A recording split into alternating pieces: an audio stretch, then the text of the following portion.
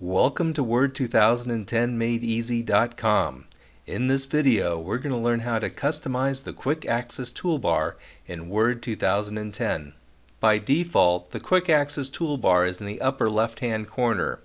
It comes with three icons for the commands Save, Undo, and Repeat.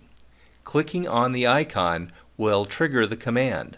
The Quick Access Toolbar can be quite a time saver. You can customize it for your most used commands. Click on the Customize Quick Access Toolbar button, and here we have some selections. Let's add New. Now, if we click this New icon, a new document opens. Let's close that right now. To see the real power of the Quick Access Toolbar, let's go up again to Customize the Quick Access Toolbar button, and this time we're going to select More Commands. Here we have a plethora of different icons that we can choose from. Let's choose the font icon, add that, and let's also add the Insert Picture from File icon. We'll add that. We can also remove icons also. Let's remove the new. We can also add more commands by going down to the All Commands selection.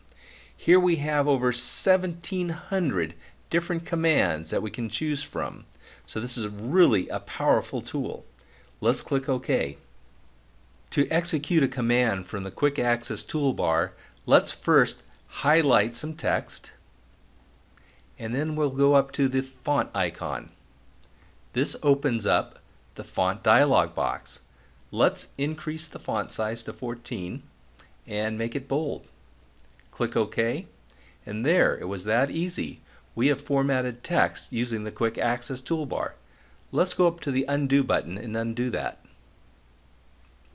Another way we can add icons to the Quick Access Toolbar is through the ribbon.